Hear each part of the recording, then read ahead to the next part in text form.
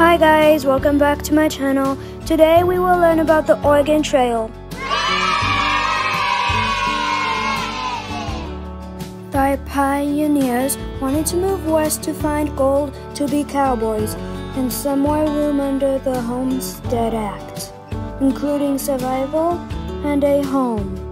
One day the immigrants and horses had to swim in the river crossing, but the horses did not know how to swim, so they drowned and died. There was violence, accidents, and kids and adults would sometimes get hurt and get crushed under wheels. 9 out of 10 people died on the Oregon Trail because of cholera, smallpoxes, mumps, and tuberculosis. Thanks for watching. Don't forget to subscribe, click the notifications bell, and hit the like button. Bye!